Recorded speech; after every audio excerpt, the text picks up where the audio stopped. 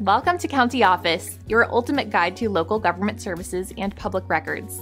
Let's get started. What is going to happen to the real estate market? The real estate market is influenced by a variety of factors. These include economic conditions, interest rates, and government policies. Economic growth can boost demand for housing. Conversely, economic downturns can lead to a decrease in demand. Interest rates play a crucial role in the real estate market.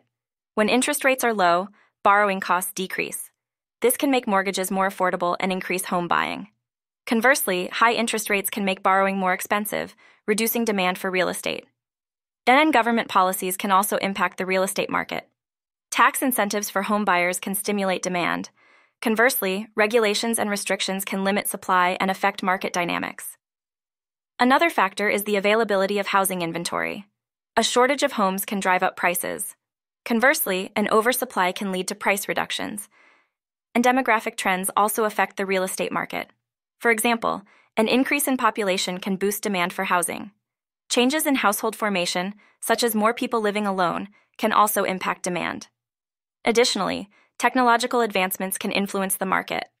Online real estate platforms have made it easier to buy and sell homes.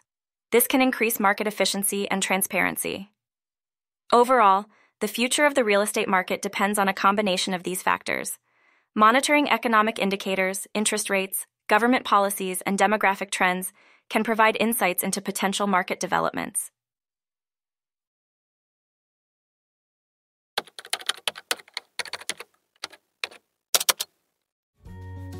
To learn more, check out these links, which you can click in the description below. And feel free to comment your questions. We're here to help. Thanks for tuning in to our video. Please like and subscribe and leave a comment below. See you in the next video.